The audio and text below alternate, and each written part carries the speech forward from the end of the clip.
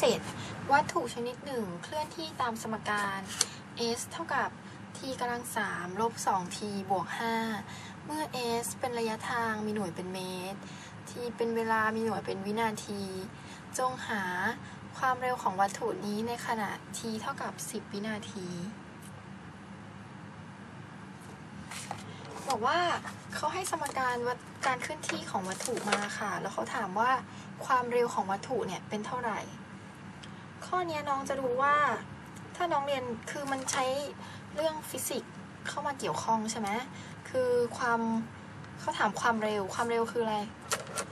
ฟิสิกส์นะความเร็วคือ v ให้สมการ s กับ t มาพี่บอกว่าจะหา v ได้ข้อนี้ต้องรู้ว่า v คือ ds by dt รู้ใช่ไหมน้องรู้ใช่ไหมว่าเอาใหม่ฟิสิกส์เขาบอกว่า v เท่ากับ s ส่วน t อันนี้ทุกคนต้องรู้สิใช่ไหม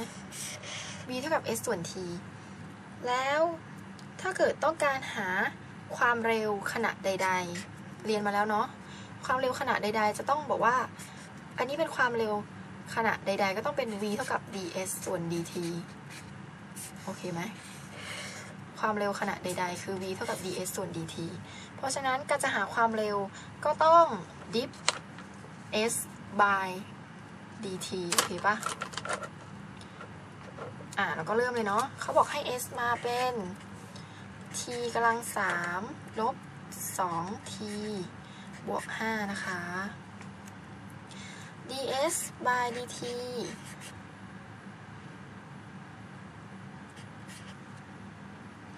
ก็จะมีค่าเท่ากับ d by dt ของอะไรก็ t กำลัง3ลบ 2t บวก 5 ก็คือ dip s by dip t ใช่ปะเราก็ทำแบบนี้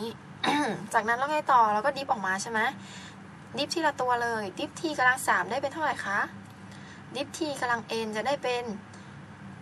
n คูณกับ t ยกกำลัง n ลบ 1ก็เป็น 3t ยกกำลัง2ลบดิฟ 2t ก็เหลือแค่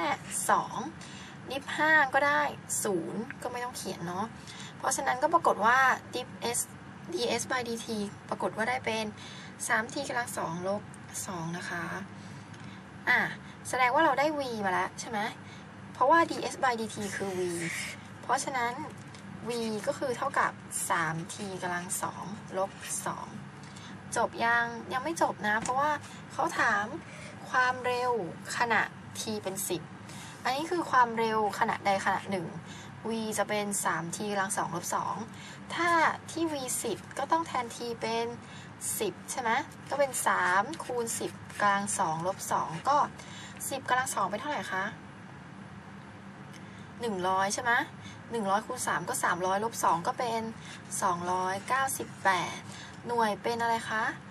ระยะทางหน่วยเมตร t เป็นวินาทีก็ v ก็ต้องเป็นเมตรต่อวินาทีนั่นเองเพราะฉะนั้นข้อนี้ก็ตอบว่าบอกว่าอะไร t เท่ากับ10วิวัตถุเร็ว298เมตรต่อวินาทีโอเคปะข้อ7ก็ได้คำตอบแล้วเนาะเป็น298เมตรต่อวินาทีรวดเร็วจังเลยใช่ไหมวิธีการทำข้อ7ใครฟังไม่ทันขอพูดอีกครั้งก็คือ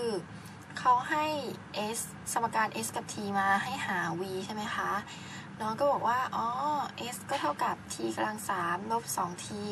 บวก 5ถ้าให้หา v เนี่ย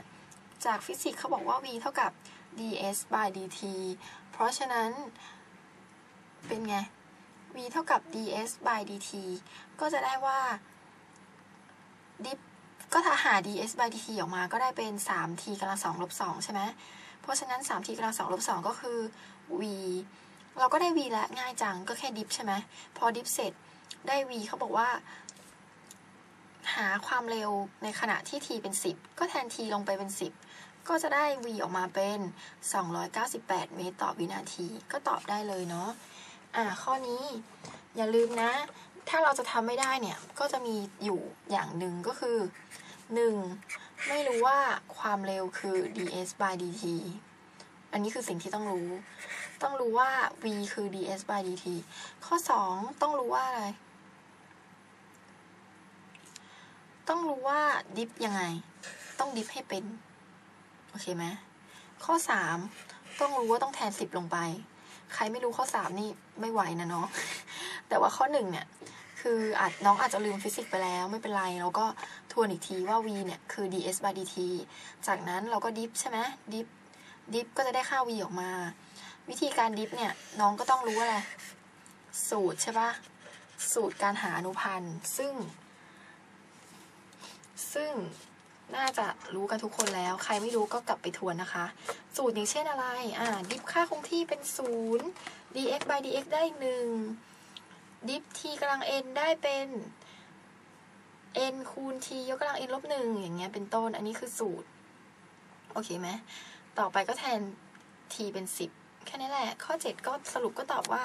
298 เมตรต่อวินาทีนะคะ